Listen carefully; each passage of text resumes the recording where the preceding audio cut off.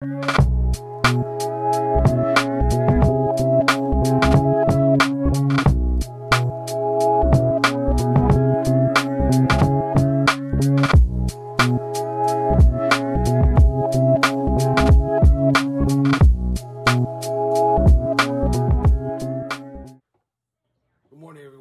I'm going to be talking about the Fancierstudio 15 by 15 heat press.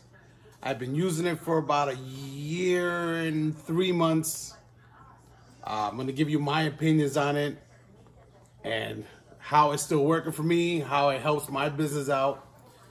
I'm going to be cutting in and out of different videos, pasting them together. Usually I don't do that. I usually talk straight through. But because it takes a process for it to heat up and everything like that, so we're going to be cutting in and out so that way I show you how this machine works and how everything is well made. It's up to your decision if you want to buy it or not, but I will put this heat press in my description so you can check it out on Amazon. It does help out my website a little bit and helps out the YouTube channel a little bit. Just a small kickback that it gives back to us. So yeah, like I said, I'm not getting paid to do any kind of review on it, but that way you can see how it is. And don't forget to comment and subscribe and let me know your opinions of what you think about it, if you have it, if you don't have it.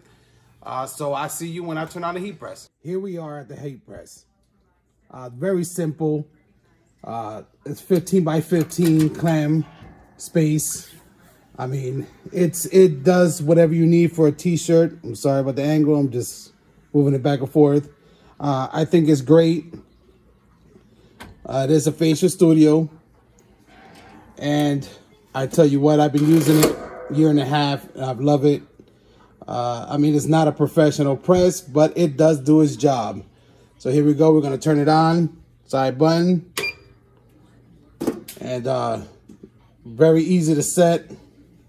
I'm actually going to be setting the temperature today for 320. So once you set up at 320, then I just hit temp. Sorry, it's just counting down because the thing is closed. Again, temp. It's at 320. Hit temp again. It will hold it.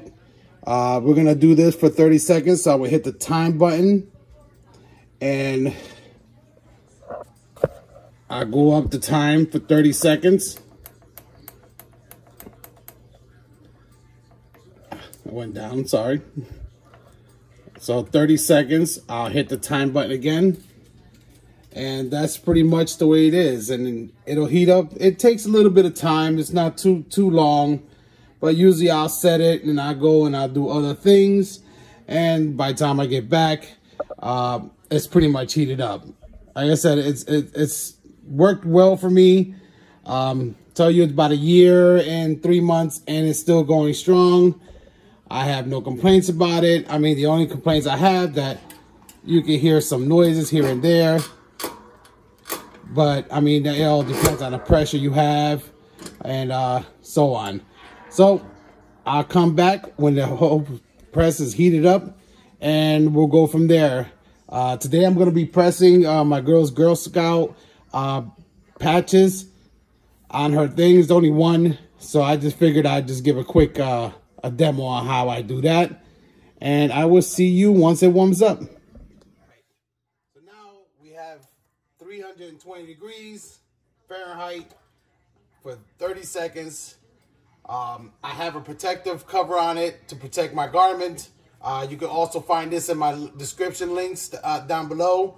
I'm also going to be using a heat press pillow for this garment because it has other patches on it and I don't want them, you know, messing up or not gluing on there correctly. First of all, you're going to hear this machine clicking back and forth, and the reason why it's clicking because it's trying to stay at the temperature desired.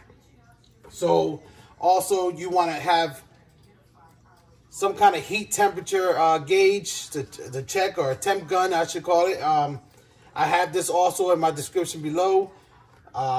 Just click on the Amazon link and it'll go right to it. It works great. It's on point. I have checked it with different thermometers and it works. This thing works wonderful. So it is at 320. This thing is pretty good at it. I know I can always check it. So now I'm going to show you. I have a small heat press. I mean, I got a bigger pillow at the bottom, but this is just fine for what I'm going to do, because I'm only going to be doing one patch and it'll be quick. So now here is the garment that I'm going to be patching. And of course, there's other ones on there. So I'm only going to be pressing one corner here on the side here. So don't want to get most of them on there. But for those of you who have girls in the Girl Scouts, definitely this is a plus. So it's better than sewing them, I tell you that much. So we'll get it right there. I usually try to align it with the seam exactly where I'm going to put it at. So, and then I'll give it a pre-press just to get any moisture out of it real quick. Just a couple seconds, maybe 1, 2, 3, 4, 5 seconds. Don't see no steam on it, so that's great. Let me get the patch. So this is the patch we're going to be putting on. Usually I'll try to line it up as best as possible, not touching any creases. And I'll move this over just a hair. And here we go. So that looks pretty good to me. That looks pretty good to me.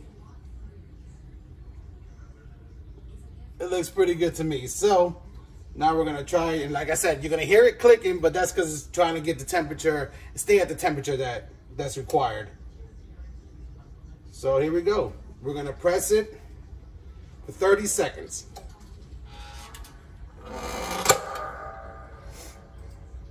And again, for you to do this, I would put the heat press pillow in there.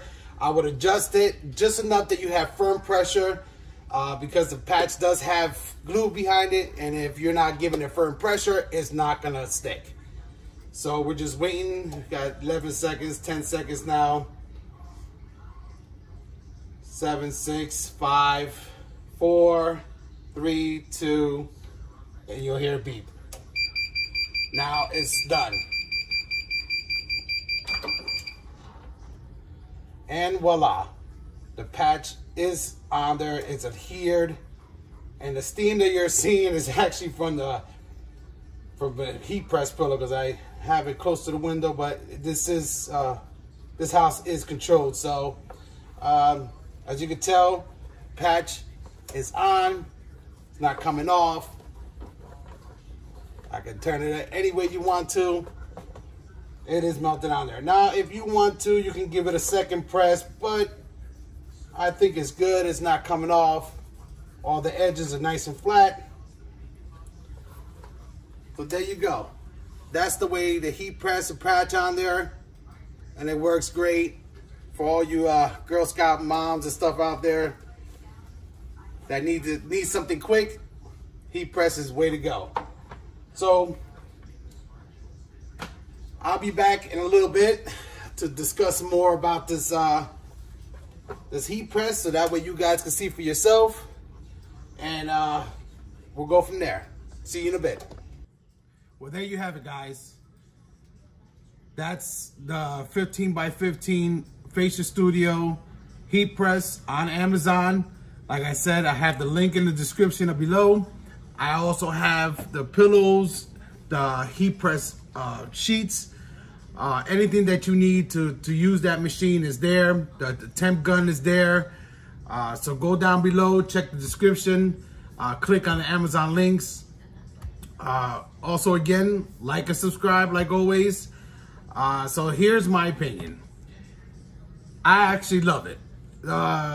the heat press has been working flawlessly for me. Everybody complains about it, that some of them come crappy, some of them break. I actually follow the directions of the manufacturer. So when I turn it on, I have everything ready to press. I press everything up. Once I finish pressing, I leave it, I turn it off, I leave it alone. I unplug it every night so there's no power going through it. These are manufacturer requests. I mean, you can email them. They have their own website and they actually tell you how to maintenance it. I'm pretty sure you can find some YouTube videos on here that also show you how to maintenance the machine and care for the machine. But those are the steps that I take. I turn it off. I kill all power to it. I unplug it from the wall. I don't leave it on there overnight. So the thing never has power going through it until I'm ready to use it, until I'm ready to press with it. And it works flawless with me.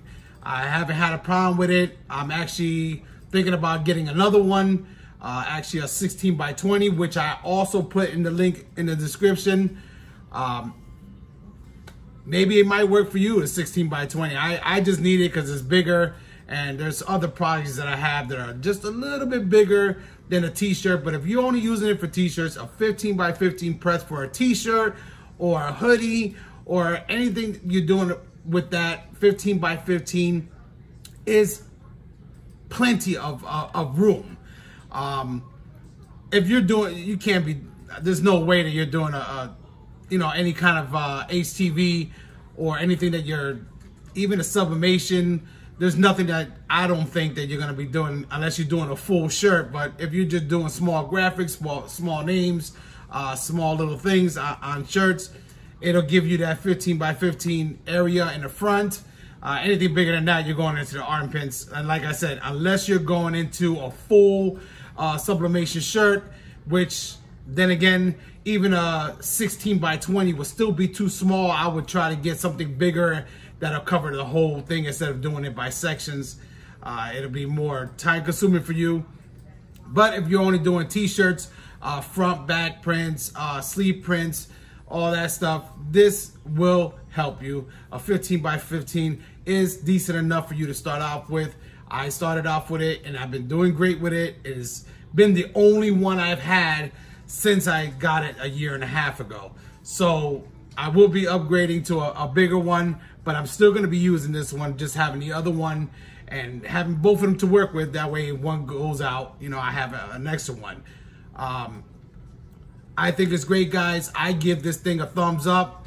It's been working flawless. Like I said, compared to the prices that you're gonna pay for a bigger brand, Geonite, Hottronics, even Heat Press Nations presses, I think that this works wonderful. It might not have all the bells and whistles that the other ones have, but for me, it's been functional. It's been working straight for what I wanted for, and it's been helping me out. So guys, that's my review of it. I give it a thumbs up. I think you guys should go and get it. Like I said, it's all in the link in the descriptions.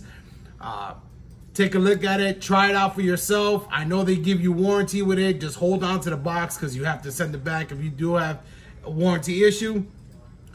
But go out there. As long as you're buying it and you're using it and you're making money with it, it's money back. I mean, it's made its money back, and I'm still using it to make money. So, guys, thumbs up. Go get it. My review is very good on it. I haven't had a problem with it. Next, I will be talking about the hat press that I had there. I'm not sure what's the name of it, but I bought it. I think it was $150 on Amazon as well, or $160 for the hat press.